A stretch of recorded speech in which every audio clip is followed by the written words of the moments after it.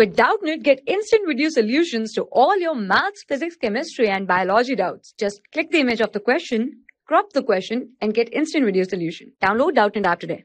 Here we have a question from the topic work by energy.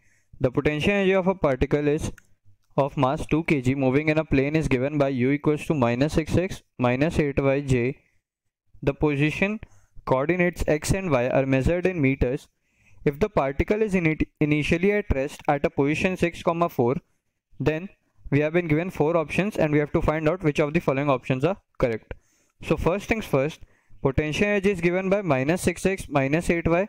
So what we'll do, let us find out the force by using minus dou u by dou r.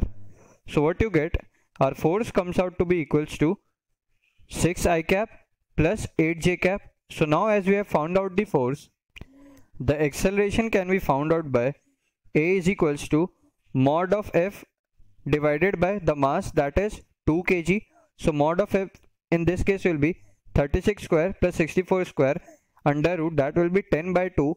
So our acceleration comes out as 5 meter per second square, and this is what our first option says. So our option A is gonna be a right option. Now if we have a look at the other options, the option B says that it crosses y-axis at x equals to 0 and y equals to 6. As the acceleration is positive, so basically both the coordinates are going to increase, so it will never cross the y or the x-axis. And if we have a look at the C, its speed when it crosses the y-axis is 10 meter per second. Again, this will be wrong because it is never going to cross y-axis as the acceleration is positive. So our option A is going to be the only right answer. Thank you. For class 6 to 12, IIT JEE and NEET level. Trusted by more than 5 crore students. Download Doubtnut app today.